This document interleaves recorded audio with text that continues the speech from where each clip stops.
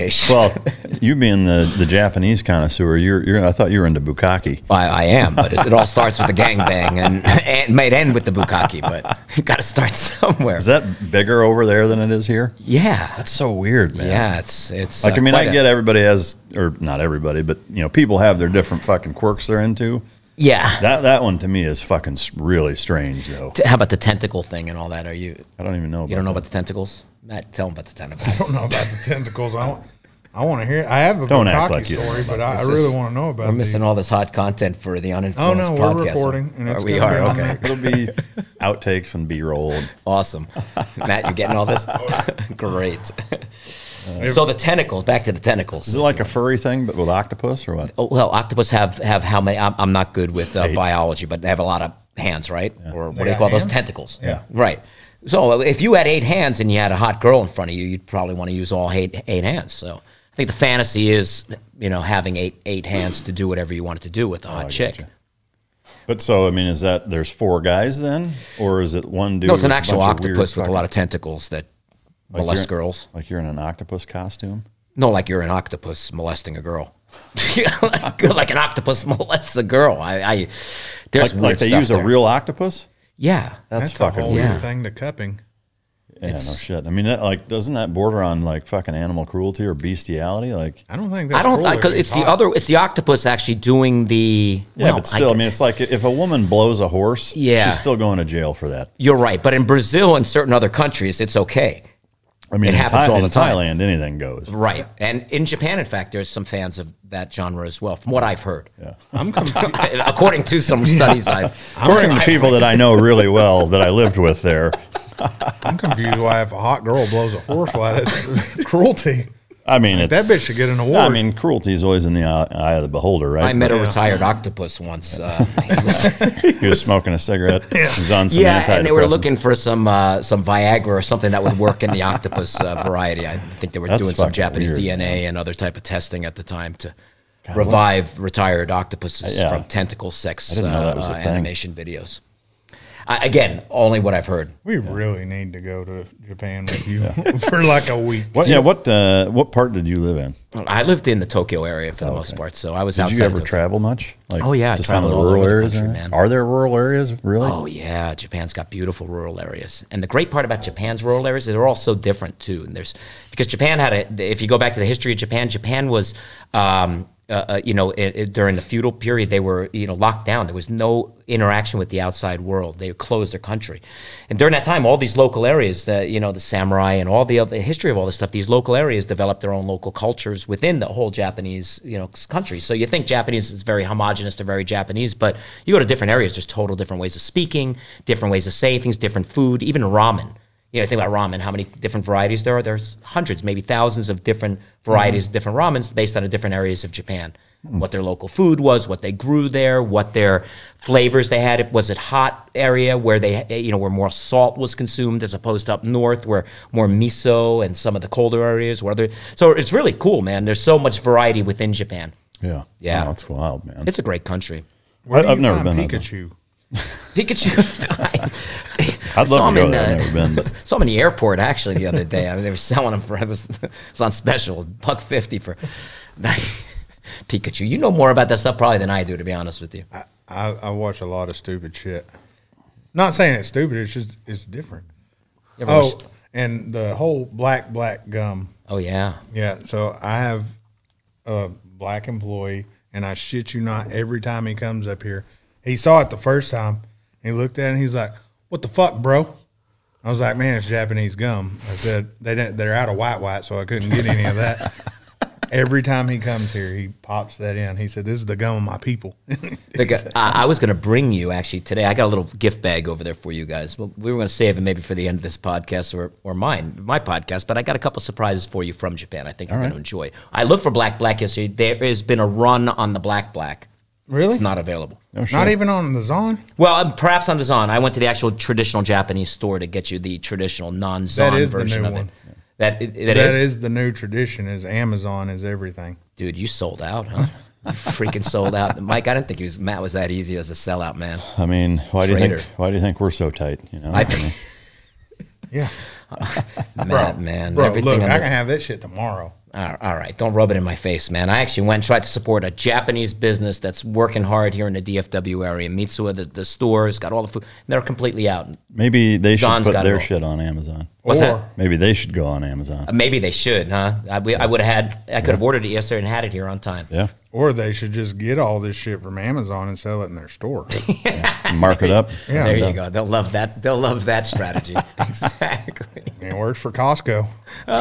Yeah, it did, man. Do you know what? Speaking of Costco, it's funny. When I first moved back from Japan, speaking about Japan and America and all the stuff that I do, I used to get, Costco, you spend money there, right? And you get back the checks at the end of the year, the rewards checks, and then you had the American Express card, and you get the 2% back on it. I used to max those out every single year, thousands and thousands of dollars. And you know why? I moved back from Japan, and I realized that they didn't have Rogaine in Japan. For the bald guys, especially this patch area up here. A lot of Japanese guys had that. The cul-de-sac. Is the cul-de-sac? That's a good term. I hadn't heard that before. That is great. Well, we wanted to close up some of those Japanese cul-de-sacs. Thank you. I would buy Rogaine. Buy cases and cases of Rogaine and ship it to Japan back in 2000, early 2000s. Made a fortune selling Rogaine to Japanese guys thanks to Costco. Trip, man. Yeah.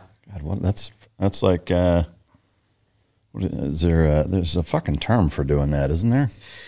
Gray marketing Rogaine. I will tell you, every time I walk to the register in Costco back in California, I'd walk up to the and I have cases and cases. I'm talking about you're not even hundreds bald, fucker. They said they'd look at me. People would stare at me, and I always wear a hat, so I take it off. I said, "That's works why." pretty damn good, don't it?" Huh? They'd say like, "Holy cow." I drink the shit. I just bathe in it, man. You got to see my back. I would tell them. If you think my head's good, look at my back. Did you ship it over there or take it with you or what? Ship them over express. We had an order taking service in Japan that would collect the orders, collect the money. Every night they would send over the information. So in the morning I'd know who had to get Rogaine shipped. So we express mail service to individual people in Japan. Their Rogaine subscription. Yeah, that's fucking wild. That's crazy. Yeah, and then Costco had to go open in Japan and start selling it there too, and just rip the middleman out of ran the you out of equation. business. Yeah. Damn it, left me Fucking Costco. high and dry on Rogaine. That's why you don't sell out to Amazon. That's why I don't sell them. That's why you don't sell them. That's why that's why hopefully my hair stays put, because I'm not buying another damn Rogaine from those guys ever again. That's You can get it on Amazon. Thank you. Could I have it here tomorrow? I want it here today. Get that shit prime. Can't get satisfaction. Everything's fast nowadays, huh? That's what she said. Yeah. It's almost so easy. Yeah. Things used to be harder back in our days, huh? That's how I start sex. It's also what she said. I put the vibrator by her pillow, and I tell her, I'm going to finish first. You wanted to marry a winner. That's for you later. I mean, if you want to finish, do it yourself. But Yeah. I like the way you put it that way. Texas guys just lay it out there straight, huh? Mm-hmm. That's what she said. That is what she said. That's what she said. I got divorce papers yesterday, but no. Well, I want to congratulate you, man. You're a daddy. Mm-hmm. You're a daddy. Little boy. Yeah. What's his name? Maddox William Holden, or Mad Bill. Mad Bill, huh? Yeah, that's his short name. That's his Western fucking Billy the Kid name. Does he got a beard yet? Yeah, He does. I pencil it on him every. ZZ Top Yeah. style. Fucking hit him with the Sharpie. Have you not seen a picture of him? Yeah, that's it. But all little kids look just little scrunched up little acorns. I mean, they don't. They all look alike. Don't they? Oh, Read that shirt though. oh my God. That's fucking weird. Can I enunciate what this shirt says? Yeah. How is it like 5-day-old son is hung like a 5-year-old? Yeah. So that came from the PPF installer and window No shit. generator. Yeah. Well, I can tell you I didn't have a shirt like that for my son when he was born. But my son just graduated college, so I want to tell you what you have to look forward to. My Congratulations. Son, thank you. I just came back from Atlanta. My What did son he- graduated from Emory University. What in? He's got a business degree as an undergraduate, but he is going on to dental school. So he's going to shit. he's going to take a gap year. He got a job at a dental office as a dental assistant, and he's going to go to dental school next year back here in Texas. Yeah, that's awesome. And I'm proud of him, man. 22 yeah. years flies really by good. fast, man. Yeah. Really fast. I got a shit. 24-year-old that did all that, and well, she's 24 now, but yeah. I don't look forward to doing it all over again. I do, but I don't, because now I can do it different. Yeah. You know, be like, I did this one good with this one. Let's go this way. See how we can fuck this one See up. if I can go sideways here. Yeah. I guess you learn. You know, we learn from mistakes, right? We learn from things we did right and wrong, and we're supposed to, but not always, right? Yeah. For me, the biggest thing that I don't think I'd be able to fucking deal with is at this age is the lack of sleep. You know, it's like the nights of interrupted sleep back when my kids were brand new and sleeping like shit some nights and whatever, it was no big deal. You know, in your fucking late 20s, it's like, dude, it doesn't fucking matter. You can do anything, you know. And even well into my 30s, mid 30s, even late 30s, like I could take road trips where I'd drive fucking 30 hours straight, you know, and just slam Red Bull and slap myself and stick my head out the fucking window, Ace Ventura style, and would drive, you know, nonstop. And like, I just can't do that shit anymore. You know, if I get a bad night of sleep, like my brain doesn't fucking work right. My productivity is shit. I physically feel fucking sick almost. Like I can't imagine going through some of those periods of time when kids are really young where they're not sleeping well and it fucks you all up. And I mean, man, I just like that would fucking kill me, I think. I think you got to keep drinking that mic drop coffee that you put into this cup of mine this morning, man. Dude, I'd have to mainline something. This will take all the pain away. Yeah. Forget about everything. And luckily, my wife's a trooper and does most of it. But you still, even if you sleep through it, yeah, you're still waking up. You're still mentally, you're still waking up. And last night, I was joking with her, and I probably said the most fucked up thing I could. Like, man, that baby's so annoying. And she looked at me. I said, it's okay. It's only when he's awake. She didn't motherfucker, what? She didn't talk to me for probably 30 minutes. Well, how old are you guys? How old are you, Steve? I'm going to answer your question with a question. Well, you're going to ask. I know you're older than you look, because I think we've actually talked about this. We may have. I'm going to say 46. Thank you. That's a good guess. Yeah. I mean, I'd put you, early mid 40s also, but you're in your 50s. I'm right? 51. Yeah. I'll be 52 this year. Yeah. So I was born in 1970. So damn. Yeah. You're not as old, right? No, I was born in 79. 79. So you're what, 42? 42. Yeah. I'm 43. I'll be 44 in a few months. You guys are youngins, huh? Yeah. I sure feel like it, Steve. Yeah. I'll tell you what. You feel like a youngin? I don't feel young. You feel old? I feel fucking old a lot of the time, yeah. Really? You do young guy stuff. I mean, doing this, you got to have energy. You got to be young. Yeah, I mean, I still do young guy shit, but it makes me feel old after it. Like I still, do jujitsu and lift weights and fucking ride motorcycles and, fuck around and whatever and stay active, getting in a bite suit, whatever, like training dogs that are physically, right. Handfuls. But yeah, it's just like the way I feel afterwards now is what makes me feel old. I still do all the same shit. It's just even up until like 38, 39, I was, I would recover quick and right. Still felt fucking young and virile and felt honestly like my late 30s, I'd say is probably when I felt the best of my life and physically, like I was the strongest that I'd ever been. Right. Like I was in the best shape I'd ever been, even way more so than my mid 20s or early 20s. And like everything just, I think muscle maturity and years of conditioning kind of all came to a head. And then when I was 40, I tore my left tricep all the way from the bone. Like it took a piece of bone with it. Oof. And that was like a solid year of recovering from that, like to get to full range of motion and then getting back to where I could even just do a push-up range of motion and putting that amount of pressure on it. It took about a year to get to that point where I could really do the same shit that I was doing before it got hurt. Did that affect you? And do you think overall? I think so. Yeah, I do. I mean, because it was like for the first time in my life, I spent a year not doing a whole lot physically, and I had never done that before. Like, I mean, all growing up, teenage years or early, I mean, obviously in the Navy, I mean, but getting out and that entire scope of my entire life up until 40 years old, I was active all the time.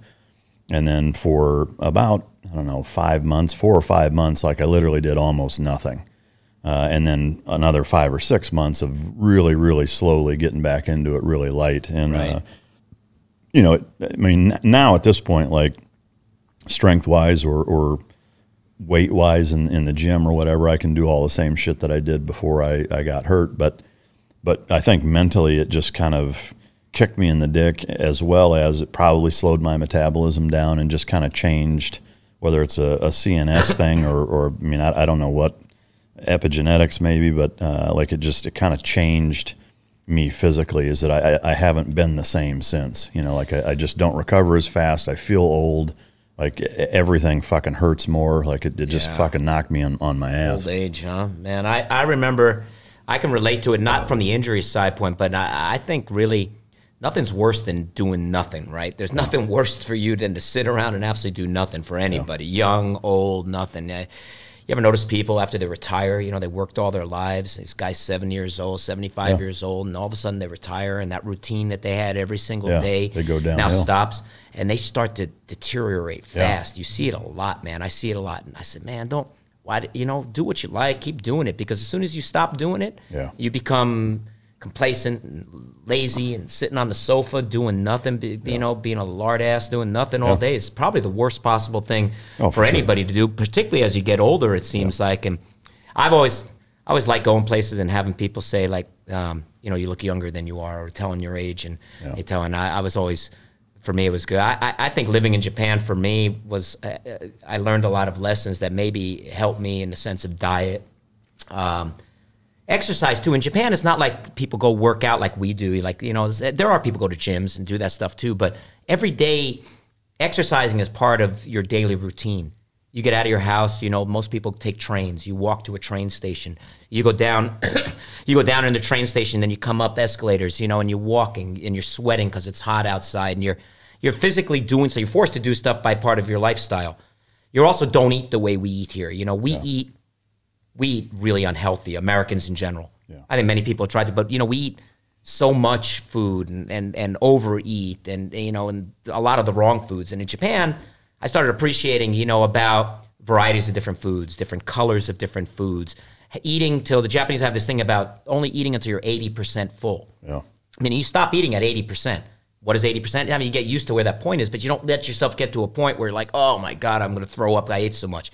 We do that a lot here. And I've tried to control that. And I think it, you know, it helps in, I don't know, maybe staying young or staying feeling good. And then the other thing was, when I was 30 something, probably getting close to 40, like where you guys are at, right? I started waking up and my back started bugging me a lot, man. Wake up and I'm going to be so stiff.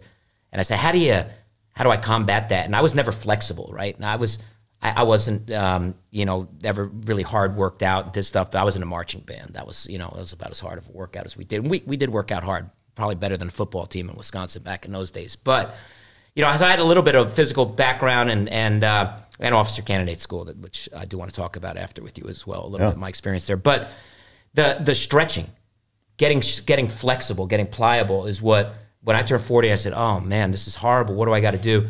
I started stretching. I couldn't get that. Now I can touch my toes. I jump rope. I less of trying to do a lot of hard physical stuff, more reps of lightweight, and then stretching, get my body loose. I sit there and stretch for a long time in the gym before I work out. And I found, I don't know, I feel like it makes me feel better just overall blood flow, and certainly less of that, the recovery pain or that you were talking about. Stretching, being flexible now is, I think, changed me for the better in my training routine. And now being over 50, you know, hopefully I can stay flexible and avoid injury. No, it's important. I mean, and I agree. Like, as you get older, I don't lift super heavy. I mean, I can still do that, but I don't. Right. You know, I don't ever go, you know, fucking crazy like I did when I was younger. But yeah, stretching's fucking huge. You stretch?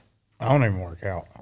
Are you going to partake in this conversation, or are you just going to let me and Mike defer to us on the physical you haven't stuff? shut the hell up since you walked in the door. Hey, by the way, welcome to Uninfluenced. Yeah, welcome to Uninfluenced. Now did we start the podcast? Yeah. Oh, we did, huh? Yeah. All right. We're almost done, right? Yeah, we're almost done with this. Well, we got to wrap this up. We're transitioning. Part 2 is going to be on Steve's. Can I say thank you to you two guys? We're probably going to talk about this on my podcast too, but I want to thank you guys because, one, you were part of a large welcoming committee of people who were nice to me when I got to Texas, reached out to me. You invited me out to the studio, you know, at that time in your house.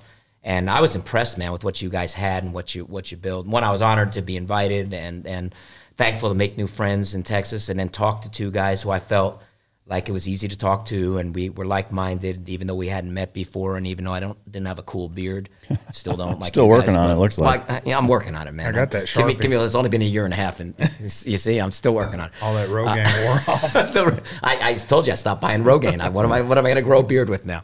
But you invited me, and then you guys motivated me too. So I want to thank you for that, because you motivated me to start my own podcast, which I did recently. And if it wasn't for you two guys too, I wouldn't have a damn microphone, anything, headphones, or anything else to have started my own thing with. So thank you. All your hand-me-downs are the best. I've never seen so much equipment in a place like this. Compared to what I got going on in my little office, it's embarrassing. But you motivated me to jump over and get into the podcast sphere along, with my YouTube channel and what I'm doing now. And so thank you, honestly, and for inviting me and motivating me with that. Sure, yeah. It's an honor to have done so. Mm-hmm. Anything we could do to help and make new friends that are like-minded, that's what we do. I mean, that's all we care about. Yeah. I got asked for a magazine or something, an article someone's writing. Why do you do things with cars? And everyone expects me to say supercars, but that's not the answer. The answer is, I don't give a shit if you pull up in a shitbox Civic, To me, your heart went into that Civic. You did everything you could to build that car. Yep. And we're like-minded people. If I'm driving a Lamborghini and you're driving a Civic, at the end of the day, we went to the same place with the same thing in mind, to meet people. Yeah, you're passionate about the same things, Yeah. Which to me is what's fun about going to a lot of the car meets. It may have been from the same guy asked, why we go to them. Is that what you're talking about? Yeah, I mean, my response was for the drive there. Yeah. But that's an oversimplification of essentially the same thing, is that I'm passionate about driving. Like, I fucking love to drive. And so for me, the actual journey there is the best part of it. Getting there, it's great to, reconnect with all the guys that you either just drove there with or that you haven't seen in a while, whatever. But that same common denominator, I think that's really why most people are there, is because they fucking love driving.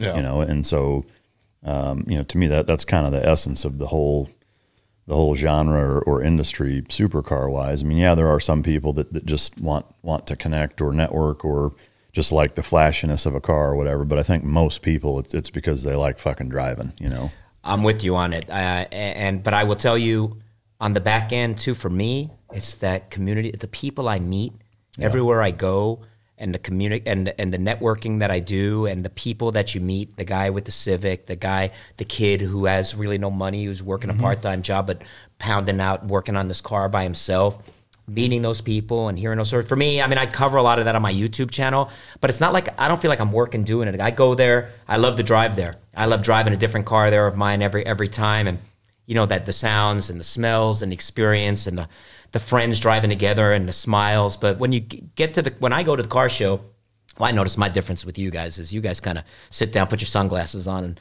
hide out a little bit in a corner. I got to usually track you down, and then when I turn around to come back from talking to everybody, you're usually gone. But I really, really enjoy the meeting of the different people, and in talking to people, like especially with Japanese cars, like, why is this kid born and raised in Texas infatuated with Japanese culture to this point? For the people who watch my channel, they find that amazing.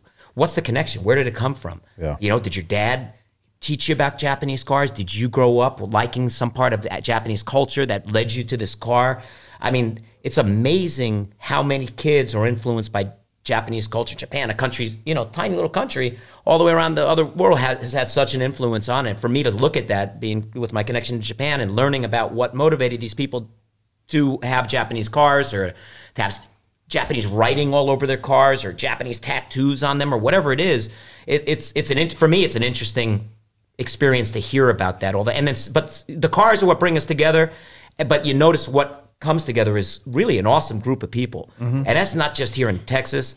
Anywhere I go, really, it's always the case. In Japan, you don't even have to speak the same language, but we're all car guys, and you can bet that they're all good people that are hanging out there, community people. Yeah. I like that. Yeah, you can definitely weed out the ones that are there for hey, look at me. Look at what I brought. Yeah. You know, they come in and it's like horn Those guys honking. that show up a little late. Yeah, horn I'm honking. one of those. Halfway through the show. Yeah, halfway through the show. Guy And then pulling take up over. talking about, where y'all going for breakfast? Bitch, we're leaving. Don't worry about it. Still haven't had breakfast with you guys.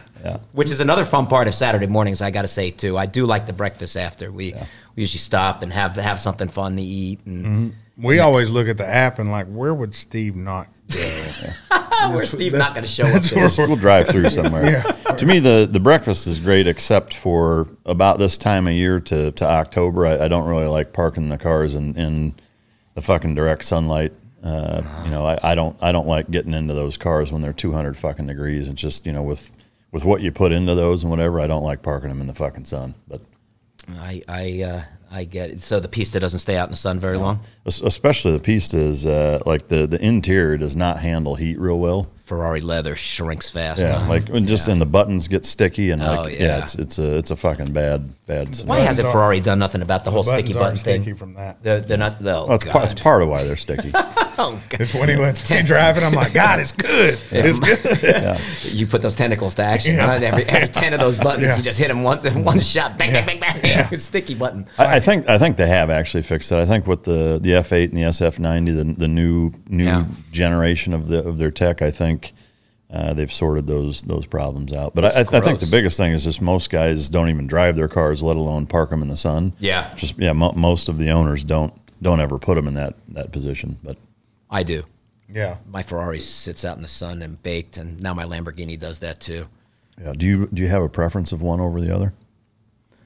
I like them for different reasons, right? That Ferrari was a ballerina. If you had to get rid of one, Well, I got rid of the Ferrari, so the Ferrari is gone, technically. I did make a decision to get rid of the Ferrari for the Lamborghini. Yeah. I don't know. I like the Lamborghini is, you know, the bull, the toughness, the balls. I mean, it's something, Ferrari's beautiful and Lamborghini's just tough. Yeah. You know, it's the bull versus One's the a wrestler, ballerina. one's a ballerina. Right, exactly. Yeah. how about a bullfighter and one's the bull? How Oh, about I like that. Okay. Yeah, you're right. No, You're light on your feet versus Going a little. fake ass wrestling. fake hands? All right. Not even Olympic style. I'm talking iron claw bullshit wrestling. Fucking Nacho Libre, fucking. Yes. What about the persona of each car? They are very different, I think. Yeah. Yeah. Way different. I think the Lamborghini is that scarier kind of image or that tougher type of image, the no bullshit type of image, where the Ferrari is a little more. I mean, either way, look, I mean, you know, to Ferrari guys, I destroyed my Ferrari. I had a wide body, on airbags, you know, wrapped with the Japanese rising sun on the hood. I mean, it made Ferrari purists, you know, throw up in their mouths every time they saw me. Yeah. You know, it's funny. Sometimes people will be filming for my channel, and somebody sitting next to them won't do it. And says, "No, that's how you ruin a Ferrari." You know, you get that guy coming in. I'm like, I'm leaving him on. Yeah, no cut on that scene. Leave it. It's great. Lamborghini guys, I don't think you get that as much. You know, like, hey, you ruined the Lamborghini. Yeah. It's more like, you know what? I don't give an F. Yeah. You said You I can can say curse, fuck. right? I don't give a fuck. Thank you. By Yeah. the way, you taught me that I can curse in this platform. Yeah. It's good. I don't give a fuck. I'm going to do what I want to do. And, you know, if you don't like it, go fuck yourself. Yeah. Yeah. You know? I think Lamborghinis are inherently flashier. You know, I mean, Yeah. their lines are, a lot of even the factory stuff, like take the STO, like you can't get a Ferrari with that kind of options fucking specced out that you can with Lamborghini. And so I think that coupled with typically the people that own and drive them are usually a little more that way and the Ferrari guys, I think, for the most part, are a little. It's more of that kind of like elegant, classy, like they just want to leave it alone, you know, and appreciate it for what it is, type of thing. He's being polite, but my theory is most Lambo owners are douchey, Okay. and most Ferrari guys are like, you know, nice, put together. Really? Yeah. Okay. I mean, for real, how many Ferrari guys other than you do you see get out and be like, that guy's a douche? How many can you rephrase Okay, that? when you see Ferrari people, Before I they answer. normally look put together. Like that guy's Except me, I get out dressed like this. Except for, I would say, we'll go 95% Yeah. of Ferrari guys. You see them and you're like, that's a successful dude. Like they look like they just got off the golf course. Yeah. Then you see the guy in the Huracans and the SVJs Yeah. and all that. They pull up and you're like, what tech fucking conference did this guy go to and where did he rent that fucking car? Yeah. Yeah, no, there's a bit of that, okay. like, you know, the entrepreneur conferences. Sure. Like now there's a fucking ton of them where, you know, you get all these guys up on stage fucking motivating people to run their own business and whatever. Like it's that kind of guy, I think. More so than it is Ferrari drivers, probably. I like them all, man. And you know what? If I get that little snooty vibe off of them, I like to just, you know, I'll go. Like I remember those guys at some of the shows show up in the newest Ferrari, you know, the Speciales, the pieces, the real super rare cars, you know, the TDFs and stuff. And shit, I'll pull right up next to him in my car, let the air right out, and you know, but I'll go shake the guy's hand and tell him he's got a beautiful car. My thing is now you get older, be nice to fucking people. You know they don't like you. Go up and shake the guy's hand. Right? Oh yeah, that's always the best. And you know what? You put him in a position. What is he going to do? He's still going to curse you. He's going to love you. But everybody's been open. Everybody's been cool behind my back. Who knows what they say? It's bad, Steve. Yeah, it's real bad. terrible. Thanks for reminding me. Like I upset a whole group by calling them douche bros instead of Lambros. The douche bros. All of them upset. But even the douche bros, okay? Yeah. I mean, it's still kind of cool. They're cool, but who's really modifying their car to the degree that I have? Fucking nobody. Right. I don't know anybody that's modified. Very few people have done. I mean, that, everybody they just keep their car how it is, put wheels and a wrap on it. They don't cut them up, wide body them. You know, I know of a very few people with a Liberty Walk car. It takes some balls to do it, right? Yeah, I'm a little guy, but I obviously got a big set of balls. Yeah, you borrow them on the weekends. I sling them over my shoulder when I'm in the that Lambo doesn't have a lot of room. What inspired the North Korea Red Star on that fucking thing? So I love it. Now you're the second person who's now brought that up here. It's not the North Korea Red Star. Nor is it the Chinese communist star. The red star on the hood actually was part of the design element to give me more of a. In Japan, they have these cars called Kaido racers and old Japanese customization ways. They implement that star, like a Texas type star, into their designs. I was into the black and the red theme, so I decided, okay, the star is going to be red. Until it was on there, and until a couple people pointed out, said, "Dude, it looks like you got a communist star on the front of your car."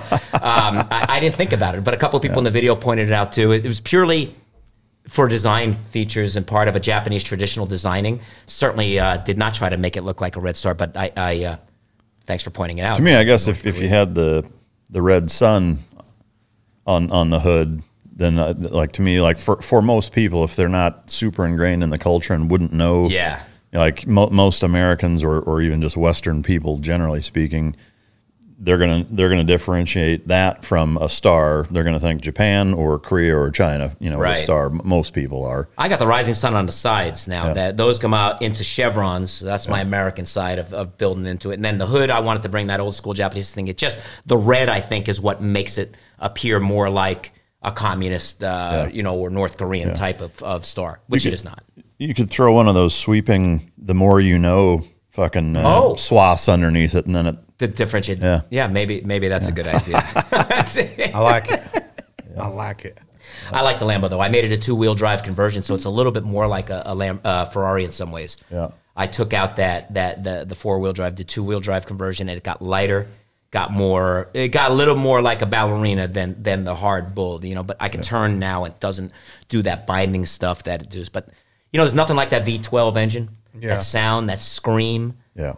I remember a friend back in California when I first moved there. He passed away, but Frankie had a Diablo, and I remember his plate was a Screamer, and I thought that was great. He was into hot chicks too, so there's kind of a double meaning of it too. Who's not into hot chicks? Frankie had a lot of hot chicks, and he had some hot cars, but a Screamer on a V12. Yeah, I thought that was a great name. Yeah, great. Yeah, no, that sound is fucking. You know, I mean, the V12, whether it's in the Lamborghini or the Ferrari, that fucking V12 is something else, man. Unbelievable. Plus, it'll be the last of ever anything made like that, right? I mean, probably. So the Murcielago, you know, the Ferrari we're in this car market now that's crazy, right? Incredible. By the way, do I owe you a thanks on helping me secure the Lamborghini as well. You've hooked me up with some people who are great people who helped me finance it and do it. So thank you for that as well. I owe you a thanks on that. What we're here for. I've got their cup here. That's what but you know, the Ferrari, I put 10, 12,000 miles on that car, wound up selling it for 35, 40 grand more than I paid for it. after 2.5, 3 years. And then the Lamborghini was another interesting story. You know, I bought that car in Houston. Found that car. I wasn't going to buy a car right away after I sold the Ferrari. I was going to take a little break. And how many miles did you put on the Ferrari? I put about 13,000 miles on a Ferrari in 2 years. Yeah. I drove to Canada the first week with it, with Daily Driven Exotics. We rallied up there. We went all the way up the coast and all around Canada. Came back, drove it a lot, Monterey, back and forth a bunch. And it was a fun car. It was a great car. Yeah. But to be able to sell a supercar like that, already modified to that degree for another $30-some-odd thousand more than you paid for it, I was like, wow, this is cool. Yeah. Yeah. And I was like, you know, what's next? And the kid, my son, he's like, you know, we got to go Lambo next. There's no question. I said, all right, well, Mom, might take a little convincing for Mom on this one to get it. And not more than a week or two after we sold the car, the kid sends me a thing off Facebook. He goes, look what I found on Facebook. And he sends me this yellow, horrible-looking Murcielago. Yes. Right? I mean, yellow, right? You remember what it looked like? Yeah. Looked like it ran over, roadkill, right? Like it ran over a possum somewhere on a Texas highway, and it's just splattered up and down the car. It was horrible looking. But the car was in Houston. We reached out to the guy, and it was a little bit of funny business. The guy who owned the car sold the car to this other dude who was a little, it was weird. All right, this guy had the car, but he just bought it. He had an open title, wasn't registered in his name. It was a situation that was like, I don't know if this is kosher or not. But I was like, okay. My son found a sticker on the window of that ugly yellow Lamborghini, and it was a guy's Instagram address. I went to it. The guy's following me already. He was a fan of my channel, right? And I reached out to the guy, say, hey, bro, this car's up on the internet. It's for sale. What's up with it? He goes, I sold it to this guy 2 weeks ago. He said he was going to keep it. He wasn't going to sell it. But if he's selling it, he says, I didn't know anything about it. But, I say, I'd like to buy the car. If the car is a good car, can you talk to the guy and say, hey, sell it to Steve? So he got involved. He talked to the guy he sold it for. He said, hey, you weren't going to sell my car, but if you are, do me a favor, sell it to this guy. I like him a lot. He's a good guy. He wants to come down and buy it. He set it all up, put it all together. I went down there, bought the car, came back with the car, started unwrapping it. Unwrapped it to find I had the most expensive, according to Ed Bolian from VinWiki, the most expensive 2009 Murcielago coupe sold in the United States of America. It had custom satin black. That was the first year you could do the what do you call it? The special order on the stuff.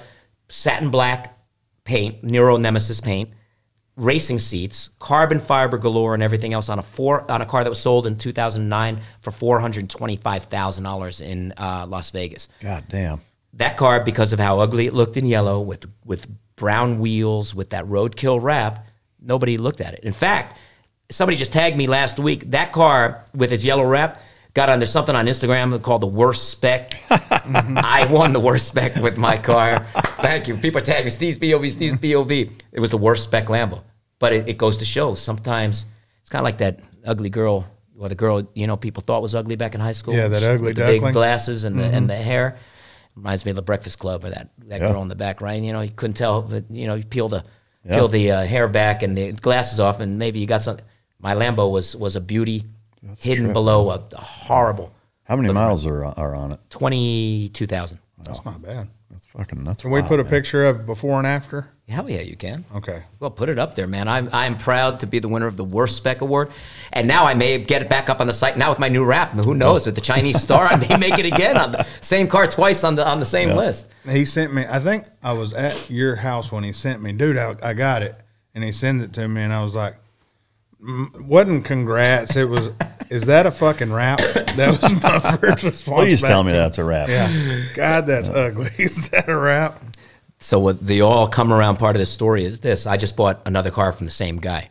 Oh, really? Yeah, for my son. So my son, I told you, he graduated. He's staying in Georgia, and he's driving ever since he came to Texas, my kid turned in full Texan. He's got an F350 7.3 liter manual transmission dually with a big ranch hand package on it, a coal rolling monster, all black wheels, blacked out, murdered out. He drives that on campus. I'm proud of him in Georgia. They hate him.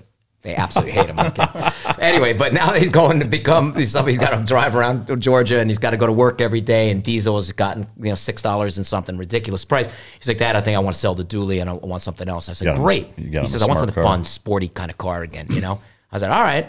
And I remembered the guy who sold me the thing. He was in the yellow and wrapping things just ugly. Well, he had a Skyline R33 Nissan Skyline manual transmission car that was bright yellow, just like that. With he did the Fast and Furious stickers on the side of it. Yeah. It just didn't look good. I called him up, say, were you thinking about getting rid of that car? He says, yeah. I said, okay. He said, well, and we worked out a deal. Just had him deliver that car out. And I've got that car now. I'm trying to wrap that car from yellow to something Nardo gray or something kind of cool now. But got another car. Again, the car looks so bad. Wrong wheels, wrong setup, everything. But I got myself a beautiful, beautiful car for a great price. Yeah, that's awesome. And the kid's going to have an awesome car. Same. Yeah.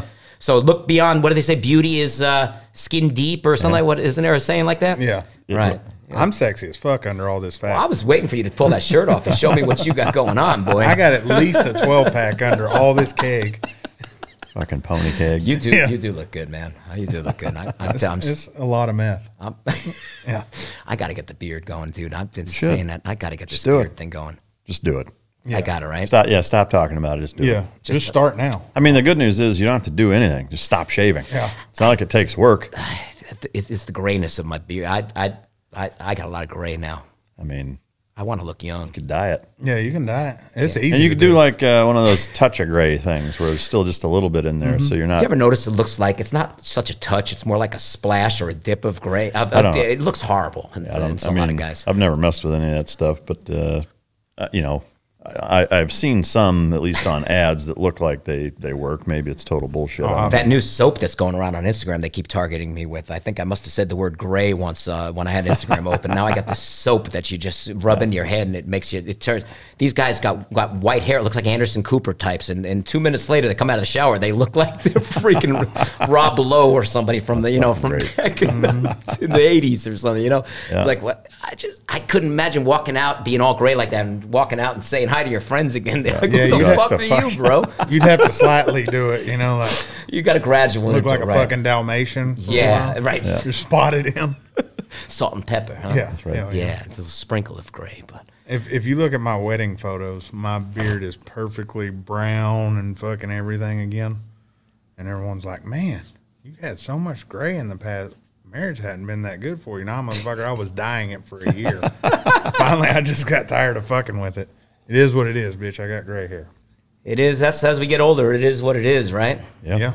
You don't give a fuck. I don't give a fuck about how I look when I go out as much. That's kind of sad, huh? I used to kind of care about that. I think it's liberating. Yeah. Liberating. Yeah. Just don't give a fuck. Just don't give a fuck. Yeah. I like that That's attitude. how I look at it. I just don't give a fuck. I don't need to give a fuck. Did you used to give a fuck? I mean, to be fair, I never really have given much of a fuck, but for the same reason. It's not because, like, well, now I'm older and I just don't give a fuck. It's like when I was 25, I didn't give a fuck. I wore the same shit that I wear now. Do you give less fucks now than you gave back then, or? I mean, probably, but I've never given enough of a fuck for it to really matter, so...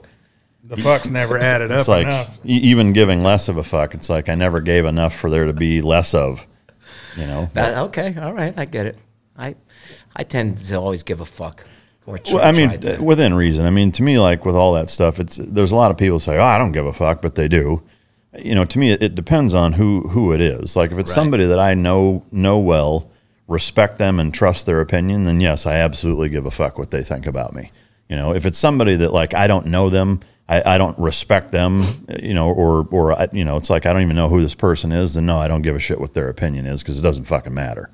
And I think that's an important distinction to make because to me, there is an element of not giving a fuck that if you take that too far, then you're just a fucking shitbag. It's like you should give a fuck right to the people that you care about. Like you should care what they think. Right. Because if any of those people like set you aside and be like, dude, we need to fucking talk. You're fucking this up or whatever the case is. Like if they have a strong opinion about you, then yeah, you should listen, So again, it's just like there's always these like, the subtle art of not giving a fuck, type of mentalities or people take it so far. Like, well, I don't give a fuck what anybody thinks. Like there is a way to take that too far and some people do, I understand what you're saying, and I'm trying to turn my phone off. I'm not playing with myself. Don't Sure look. I was not. You wouldn't be judged if I was you were. fixing to start Getting doing excited, this. starting to get excited. Yeah. Get the peanut You butter were out. ready to pull that shirt off. I was Fuck getting yeah. ready for it. That was all.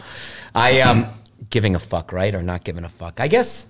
I mean, do you guys care when people say negative things about you? Does it bother you? I mean, again, if I don't know who they are, then no, because at the end of the day, like that doesn't matter. It's like if I don't know somebody well enough to have any respect for them, why am I going to value their opinion? you know, because they don't know who I am, right? If I don't know who they are, they don't really know who I am. So their opinion of me, in that case, it doesn't matter. Yeah, you know, that's a good approach to thinking about it. It used to bother me a little bit. Yeah. When people would say something or do something or write a comment on the videos or whatever it was, I say, as much as I said, fuck that guy, you know, I really don't give a shit or do it. Sometimes it was hard, I gotta say, you know, to hear it, but I don't get a ton of it, you know. Maybe I will now, hanging out with you guys more. You'll get more, I'm sure. Yeah. You know, but I hope you do. But it was hard. Can I call you guys for a little emotional support if somebody gets really mean? Yeah, How do you handle this? Yeah, I mean, to me, Guys. to me, you can't give a shit about stuff like that again, because that doesn't matter. I mean, to me, if it's like that, their opinion of you is going to have a net impact on you of 0, right? Other than what you let it have on you. Now, if one of your business partners or close friends or family members has a really, really shitty or negative opinion, then yeah, that's probably going to impact certain elements of your life. And so then you should give a fuck. So I think that, you know, to me, that's just the clear distinction to make, is that if you care what that person thinks because you respect their opinion, then pay attention to it. If you don't, then just fucking ignore it. So some hot pocket eating, you loser in his underwear in his mom's basement watching my videos, deciding nothing better than to just say negative stuff. Well, yeah, it's like a bunch of kids on Instagram with like 0 posts in private, and then they're talking shit about you with nothing. They have nothing. Yeah, And I mean, it's like, who gives a fuck? Yeah, I mean, to me, even if it's, you know, a verified 500,000 follower, but I have no idea who this person is, I equally don't give a fuck what they think. Right. Yeah, if you don't have the balls to walk up to me and be like, hey, man, you know, I saw this, and my opinion is, still, I'm probably not going to give a shit if I don't know you. Even then, if I don't know them, I don't care. But I think there's another important distinction to make, which is the other side of that token is equally true in terms of not letting people that you don't know or respect or have any idea if they're blowing smoke up your ass. Don't let that inflate your ego either. You know, which I think sometimes people do, is that people get really big heads because they've got 30 million fucking followers that are, you know, stroking their fucking ego nonstop, and it makes them think that they're somebody that they're actually not. You know, so on both ends of those spectrums, I think that you have to filter out the white noise, good and bad, and not let either one of them detract or impact who you are as a person, and only worry about the people that you respect and care about. It's a good point, man. I mean, I heard a lot of people will say to me, you know, we follow these other YouTubers and we stopped following them over this period of time. And I said, why? So, well, I had an opportunity to meet them, and they weren't, you know, they were dicks. Yeah. They weren't, you know, they weren't nice. I tried to, you know, my son wanted to take a picture with them, and they, you know, they couldn't do it, or they didn't do it. And then I sit and they say, you know, you're nice to people. You're always, I say, I don't know, maybe it's because I'm 50 years old, you know, too, and I've been through, I'm not a 20-year-old kid who's just gotten 1 million subscribers who, you know, I guess it's hard not to have your head blow up and become a little bit crazy with all the hype when you're young and you got money rolling in and all this stuff. I said, maybe because I'm older and doing. I said, man, you took the time to write to me. You took the time to come up to me. You brought your kid up to me. I know they're nervous. They don't know what to say. I said, I want to be nice to people. I take pictures with them. I'm honored that you're taking the time to reach out to me. I mean, at least I could do is acknowledge it, say thank you, you know, say, you know, thanks for writing, appreciate you, whatever. I think that's the right thing to do. But, you know, again, I'm not at a level that some of these people are at by any means too. And I do also understand, you know, when you got millions and millions of people following, it's hard to be nice to everybody. It's hard to show everybody, give everybody the time that you want, you know. Well, I mean, I think there's a certain level where that's impossible. But again, I think there's a difference between, you know, being nice and letting it impact your, like you can have a healthy boundary without being a dick about it. Right. Right. True. You can just, you know, you could be like, hey, I don't have time. Sorry. I'm, you know, whatever. Right. You know, but on the same token, like sometimes it gets misinterpreted. You know, I'll use myself as an example here lately. Like I'm a smart ass, right? I like sarcastic humor. Some of that is a lot of it is influenced from the military, but my entire family, I've got 2 older brothers, my dad, we're all total fucking smart asses, and we fuck with each other a lot. Yeah. All of my close friends, we fuck with each other a lot too. And oftentimes I fuck with other people in that same type of humor that gets woefully misunderstood, you know, and that happened here recently, as probably everybody watching, or at least I know you guys are aware of. you know, is that you try to be a smart ass and fuck with somebody and crack a joke, and they take it personal and get bent out of fucking shape, and now you've got, you know, again, to your point, like all these fucking people that have this very strong opinion that don't have any idea who I am. But, you know, again, I don't care. On the same token, there's also people that send me messages regularly that are very flattering or, right. You know, could drive my ego to where it's unhealthily enormous. And in both of those cases, those aren't, they're not real. You know, because again, like that, none of these people know who I am. Even the people with a super favorable opinion of me, it's like, you know, you're not there first thing in the morning or last thing at night, or when I'm having a shitty day or having a great day, or just, you know, had an issue with a family member or a big success or a huge fucking kick in the nuts business wise or whatever. And so, again, you know, not to sound like a broken record, but I just think it's important to tamper all of the exterior or external opinions of you, both good and bad, with a grain of salt, and just kind of brush them off, and don't let them get to you either way. There's another element of this that we don't have control of, and it's the people watching or the fans who follow you, me, us, or whoever.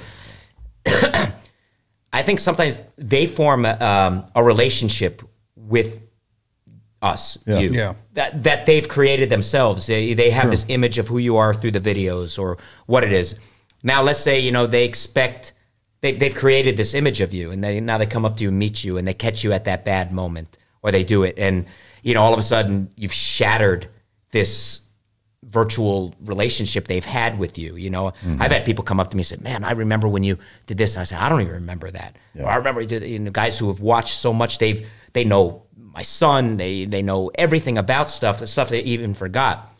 You're not careful with a guy like that. I don't mean careful, but, you know, let's say he hits you at the wrong moment. He comes up, wanted to shake your hand. He's been watching all your videos. All of a sudden, hey, I'm sorry, I'm kind of busy. I can't do it right now. Bang, that guy, you could shatter that guy. Yeah. You know, and all of a sudden you're the biggest asshole in the world to some guy that you never even intended to even try to. Yeah. To or you don't even know who they are. You know, and again, it's like you don't know that they've followed you that closely for several years, or know all these things about you that you don't even fucking remember or whatever. Yeah, I mean, sometimes that happens. You know, sometimes I'll get emails that way where, you know, like I get enough of them to where even though I have, you know, an inbox manager basically that goes through everything and responds and what have you to certain ones and forwards me ones that I need or whatever.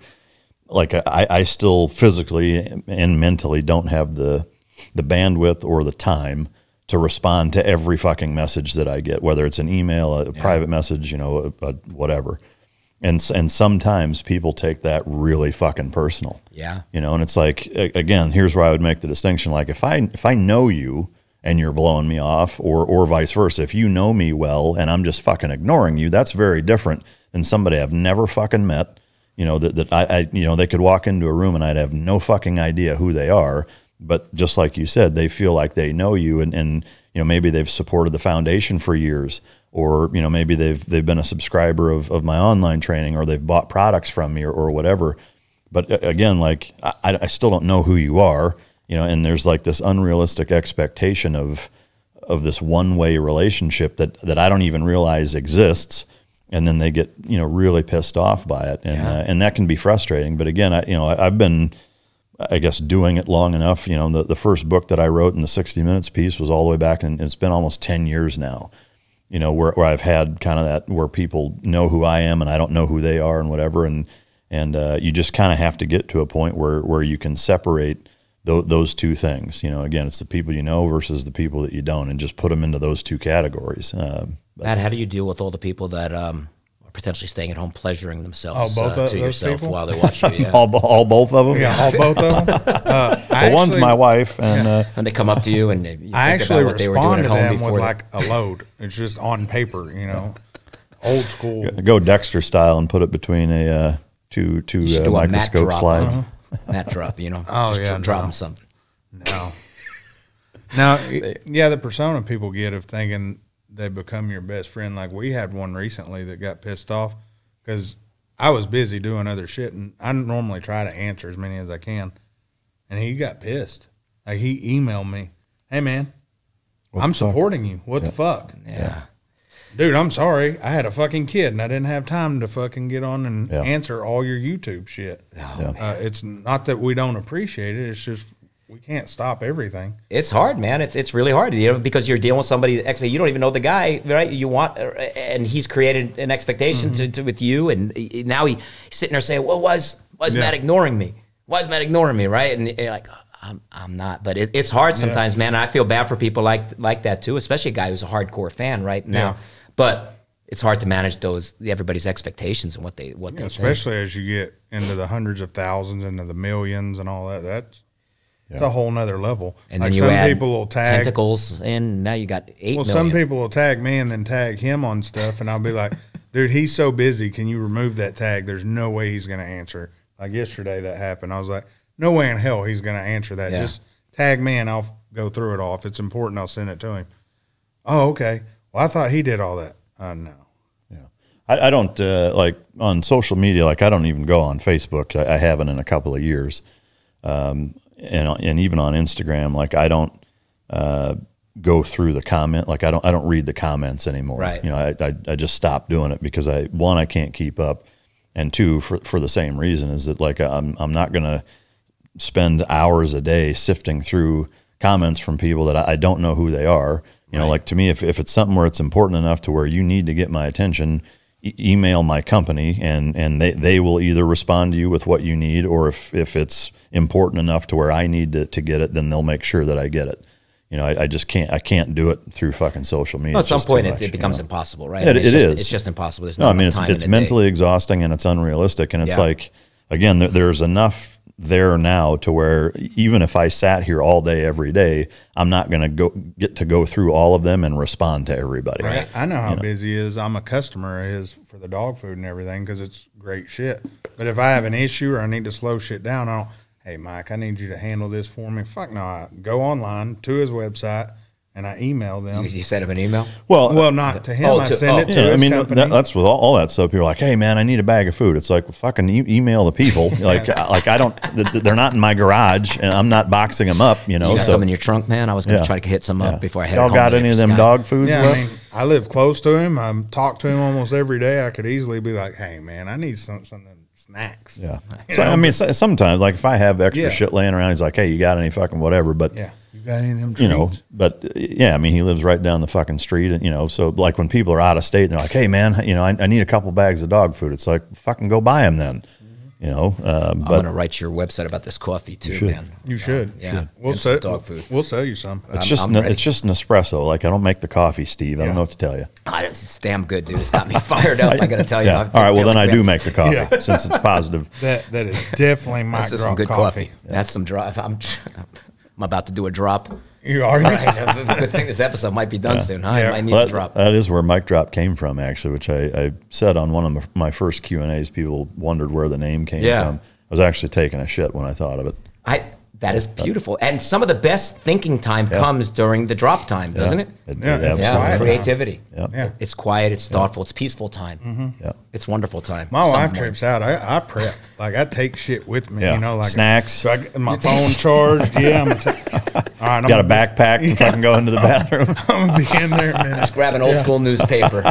It's the one place that most of the time nobody will come fuck with you. You're right. You can get away with damn near doing anything in there.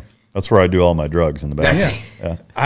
Did I ever tell you about that? We did a job because we own a plumbing company. Oh boy, dude! I shit you not. My plumber sends me a picture. Do I need to work on this? He had pulled the tank off. Oh my god! It's packed with old cigarette butts, so far, and fucking Pop-Tart wrappers. So it's like weaved in behind the toilet and the wall. Pop-Tart wrappers and fucking Pop-Tarts and cigarettes. Cigarettes. How long do you got to sit in there to where you just got fucking Pop-Tarts and cigarettes? That's fucking wild. I will tell you guys, as you get older, you approach that 50 point, you don't want to spend unnecessary time on the toilet. That's then all you I will stand tell up and your feet go numb, right? Well, and you start growing these things out of your asshole that are called hemorrhoids. And believe me, as you get older, you don't want those. One Japanese wise man told me a long time, he says, listen, get your duty done quick and get out. He says, don't spend a lot of time and certainly don't do any other thing other than on that toilet. You want to get in and out fast or you're going to suffer. Confucius said. Confucius said. Well, if y'all want to see any more of this, we're going to continue over to Steve's POV podcast. And if you want to see his YouTube channel, check it out. There will be a link to both in the description. Are you going to spell my name right this time? Talk to the editor. Peace, bitches. Is that an hour already? Over an hour? Did we go an hour?